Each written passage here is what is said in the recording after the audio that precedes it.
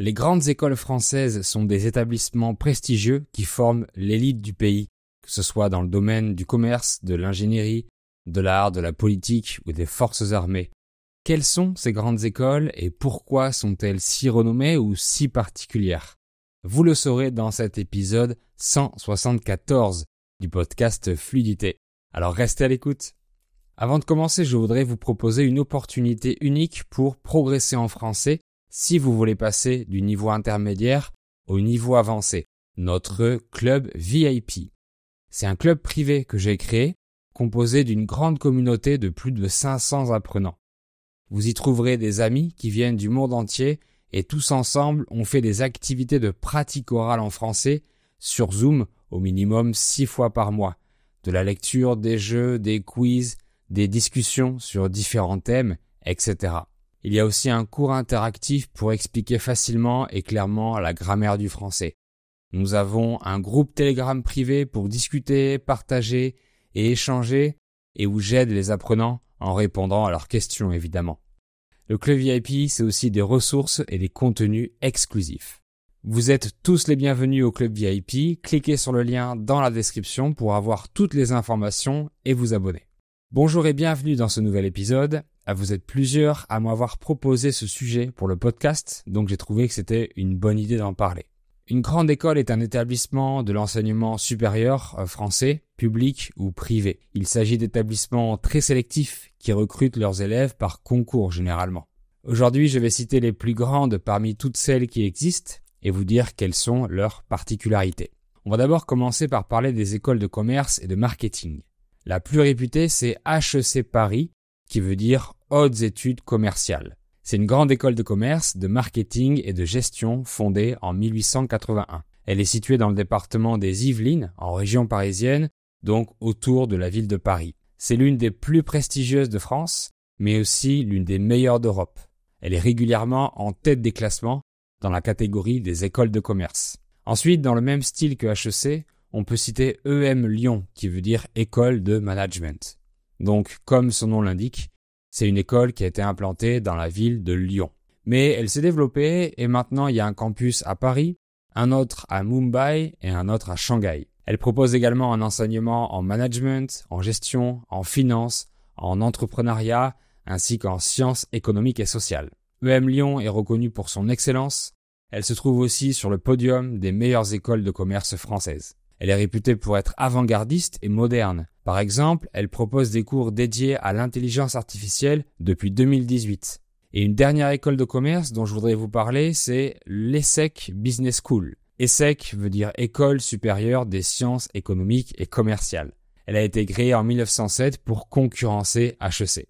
L'école est particulièrement réputée pour ses masters spécialisés, mais aussi pour son grand réseau d'entraide entre anciens étudiants. Il y a un campus dans la banlieue parisienne, un dans le quartier de la Défense à Paris, un à Rabat au Maroc et un autre à Singapour. Maintenant, je voudrais vous parler d'une école d'ingénieurs assez particulière. Elle s'appelle l'école Polytechnique. C'est un vieil institut fondé en 1794 qui forme des ingénieurs ou des chercheurs dans différents domaines. Sa particularité est d'être une école militaire, ce qui veut dire que ses élèves, les polytechniciens, ont le statut de militaire. Avant leur parcours scolaire, ils reçoivent une formation militaire d'1 mois et doivent ensuite faire un stage de 6 mois dans les armées ou en gendarmerie nationale. Ils passent ensuite par différents grades militaires durant leur scolarité et touchent même une paye à partir de la 2e année, donc ils ont un salaire.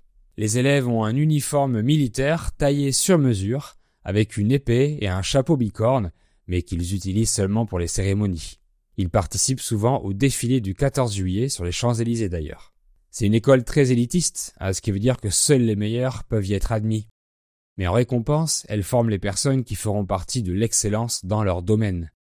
Certains anciens étudiants ont reçu un prix Nobel, comme le physicien Becquerel. D'autres sont devenus présidents de la République, comme Giscard d'Estaing. Et quelques-uns ont créé de grandes entreprises comme André Citroën, qui a créé la fameuse marque de voitures, ou Bernard Arnault, l'un des hommes les plus riches du monde actuellement. Le campus se trouve à 25 km de Paris et l'école polytechnique est surnommée l'X, comme la lettre X. On parle maintenant d'une autre école militaire réputée, c'est l'école de Saint-Cyr. Elle a pour but de former les officiers de l'armée de terre depuis sa création par Napoléon Bonaparte en 1802.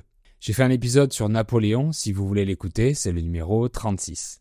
Il y a une filière sciences de l'ingénieur et une autre pour les sciences sociales et politiques.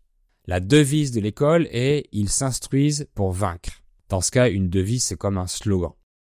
Et c'est vrai que l'éducation et l'instruction sont des armes très puissantes dans la vie de tous les jours, mais pour cette école, c'est surtout à but militaire. Le général Charles de Gaulle, ancien président de la France dans les années 60 et fondateur de la Ve République, a étudié à Saint-Cyr.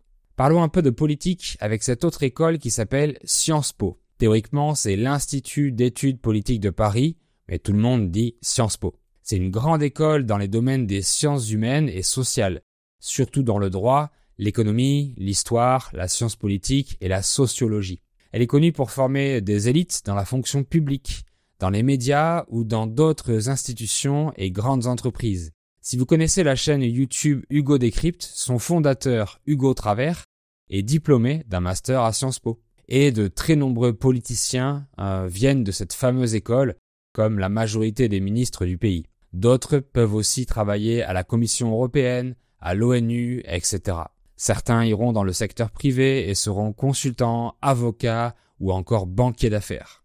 Le campus se trouve à Paris, dans le 7e arrondissement de la capitale, mais il y en a aussi d'autres ailleurs en France.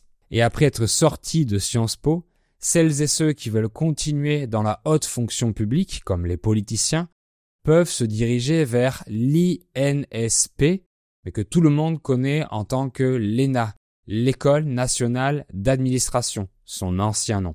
L'école a formé des présidents de la République comme Macron, Jacques Chirac, François Hollande, mais aussi des députés, des sénateurs, etc. Bien sûr, c'est une grande école prestigieuse et on a même créé un mot pour en désigner les élèves qui s'appellent les énarques. Je vous parle maintenant d'une université très connue des étrangers. C'est la Sorbonne qui se trouve dans le quartier latin à Paris. En effet, c'est un établissement pluridisciplinaire de renommée mondiale qui est divisé en plusieurs facultés où on peut apprendre les arts, les langues, les lettres, les sciences humaines et sociales, mais aussi les sciences de l'ingénierie ou encore les métiers de la santé. C'est l'héritière du collège de la Sorbonne, fondé au XIIIe siècle. C'est un établissement prestigieux qui a formé de grands intellectuels. Et on termine notre liste par l'École normale supérieure de Paris, qui est à la fois une université et une école. C'est l'une des institutions universitaires de recherche les plus prestigieuses et les plus sélectives du pays, spécialisée en lettres et en sciences. Elle est tellement réputée qu'elle a le meilleur taux de prix Nobel proportionnellement au nombre d'étudiants. Mais comme je vous ai dit, elle est très sélective puisqu'elle accueille seulement 2700 étudiants, appelés des normaliens. Il y a d'autres écoles normales supérieures en France, comme à Lyon ou à Rennes, mais aussi à l'international. En majorité, dans ces écoles, on est admis sur concours et les critères de sélection sont assez stricts, ce qui est logique puisqu'elles veulent garder leur réputation et ne former que l'élite. Et très souvent, il faut d'abord passer par des classes préparatoires avant d'intégrer ces écoles pour avoir le niveau requis. Et même avec ces critères réunis, on doit monter un dossier de candidature qui sera examiné par un jury. Ces écoles coûtent souvent très cher, parfois plus de 20 000 € à l'année, mais il existe différentes aides comme des bourses ou des allocations selon la situation de l'élève ou selon la situation financière du foyer où il habite. Voilà pour ce résumé des grandes écoles en France. Merci beaucoup d'avoir suivi cet épisode. Abonnez-vous à mon podcast ou à ma chaîne pour ne pas rater les prochains. Si vous avez aimé le contenu et que c'était utile pour vous, dites-le moi en mettant un pouce ou un like ou en mettant 5 étoiles sur les plateformes de podcast et également pour me soutenir. Et moi je vous dis à bientôt!